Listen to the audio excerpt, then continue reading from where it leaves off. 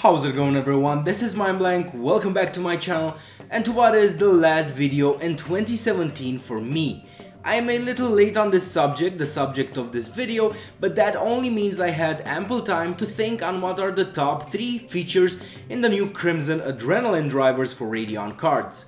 We'll get to that in a jiffy, but before that, I want to tackle a particular slide that has generated comments and requests here on the channel as well as on the internet. In the presentation for Adrenalin, AMD had this slide showing performance increases in the 10 to 20% area, so by all accounts significant gains with Adrenalin. But they didn't actually present all the key data in this slide, and that's why it has become confusing for some. Now, aside from the bars starting at 80% because everything needs to look bigger and better nowadays, their testing was done by comparing Catalyst Relive 16.12.1 to 17.12.1 Adrenalin.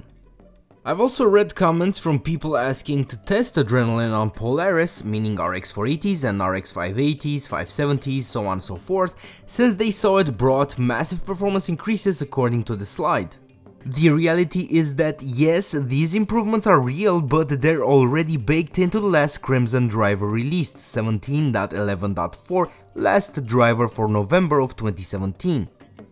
Their comparison is partially correct in my opinion, as some games they tested weren't even released when 16.12.1 came out.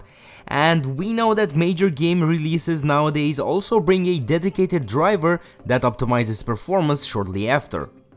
Now, I couldn't just take that for granted, so I had to test it for myself. And that's why I grabbed my RX 480, which was literally in cold storage for the last month, and tested in 3 games that AMD also used: Overwatch, Mass Effect Andromeda, and lastly Prey.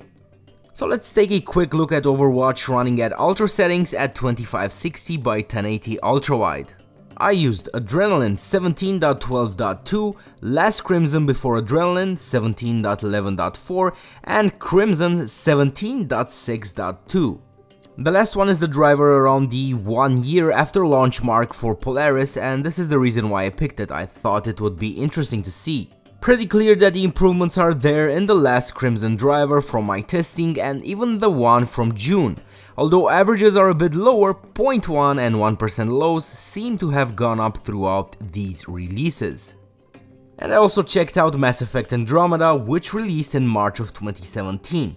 This means that every driver here contains optimizations that are specific to this game. Naturally, in the version AMD tested with, these were not present, since it was from December of 2016, hence the improvements they showed. And in my testing I found even 17.6.2 to perform okay in this game. Since things were pretty cut and dry, I'd say, I only added one more game, Prey, and this was released in March of this year. Again, like with Mass Effect Andromeda, all these drivers already contain improvements. Adrenalin is a wee bit faster here, but nothing significant. Okay, so I called it quits here with the testing since it's pretty clear for me. I repeat, this does not mean that AMD's numbers aren't true, they just show a year-to-year growth in performance rather than a release-to-release type of one.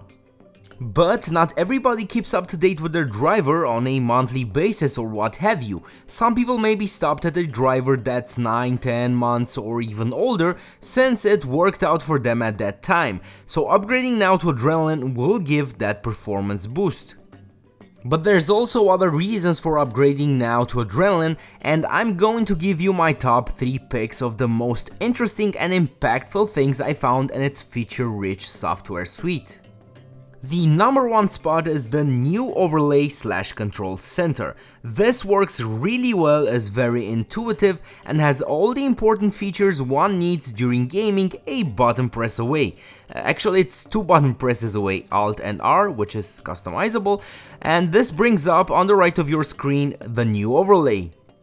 Going quickly through them, the Relive tab is pretty self-explanatory, allowing you control over a few settings as well, but for more in-depth stuff you need to open it with the main driver control panel. I'll leave the performance tab for the next segment and the chill one as well, but you can also play around with FRTC, frame rate target control, and turn FreeSync on or off. Also, the color tab is awesome and I'll talk about it a little later, but the idea of this overlay and why it's my #1 favorite feature is that this hub allows you to easily and painlessly get to the other great features in this driver. So technically it shouldn't be at the top of the list since it's just a gateway to awesome stuff like chill, the second most useful feature in this driver. I haven't talked about chill in the past simply because compatibility was so limited, but in Adrenalin they completely revamped it and it has a much wider compatibility list, even works with Vulkan titles. So now I think this is simply an amazing feature. What it does shortly here is dynamically adjust FPS based on the input from the user. This means that no movement equals reduced frame rate, moving the mouse slowly makes the FPS slightly go up, and moving it faster FPS goes higher once again. Pressing keys on your keyboard and moving the mouse, FPS gets even higher. The benefit is reduced power draw by not rendering extra frames when the user doesn't really benefit from them. I use this feature with Overwatch, which I don't play competitively, but it had very limited impact on my performance on a 75Hz FreeSync monitor. The benefit, however, is that average power draw was around 80 watts for the GPU on an RX 480 at 2560 by 1080 at ultra settings, which is pretty freaking awesome to be honest. Third on my list is the performance monitoring, and for people using advanced stuff like Afterburner with the Riva Tuner overlay, this is nothing special. But don't be so quick to judge, Afterburner has compatibility issues with some titles causing game instability at times, etc. The way this works seems much less intrusive and stats are okay, although polling rate can't be dropped to less than 1 second, which is a little slow. You can also have the choice to hide these stats while streaming, for example, and you can also export metrics or simply turn on or off some indicators. Sadly, there's no option to rearrange their order right now, but I think this will change in the future. Okay, so I'm wrapping this up with an honorable mention for the color tab as tied for the 3rd place with the performance metrics. This is really nice if you're looking to alter the image you get on your own screen while not affecting your recording, stream or whatever. This is nifty since it's so easy and at your fingertips instead of going through countless hoops outside of a game. I really think that these 3 or technically 4 features really are an awesome addition to Adrenalin and they alone are worth upgrading. My friends, this wraps up 2017 for me, and I want to take a moment and thank each and every one of you for watching my videos, for the 19,000 subscribers, wow, and for supporting me in the comments, through likes, and by enjoying the content that I create. I have something really special planned for the beginning of 2018, so I'll see you in the next year, but meanwhile, you have yourself a happy holiday season.